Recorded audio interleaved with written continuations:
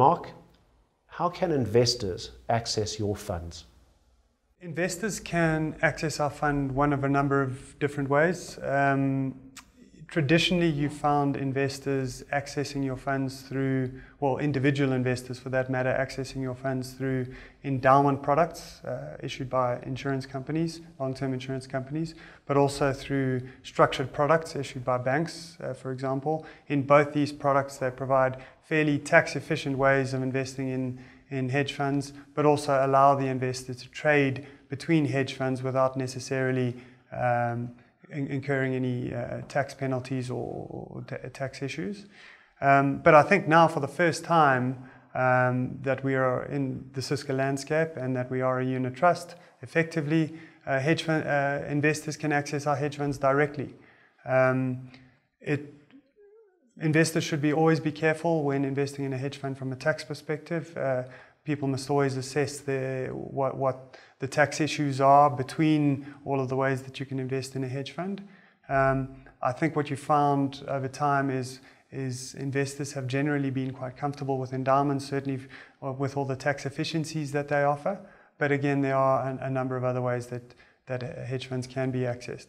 But I think probably the most important way that hedge funds will be accessed going forward is through the LISPs. Certainly when we speak to the IFAs, the DFMs, and so forth. I think we're almost there. We have had discussions with a lot of the LISPs, and I think if they're not there yet, they're about to get there, certainly within the next couple of months. From a single manager hedge fund point of view, I think a couple of things need to happen and change from the way hedge funds are priced in order for LISPs to be able to accommodate them. But again, I think we're almost there. And so for the first time, IFAs, DFMs and so forth can access us through the LISPs. I think it must be said that I alluded to earlier the fact that there were one or two structural inefficiencies that probably needed to change to open up the gates to access a little bit wider.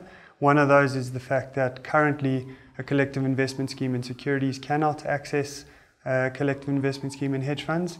I know this is on the table at the Financial Services Board as we speak. And I think once the doors are open to that, I think we'll probably see a lot more flows coming into the industry.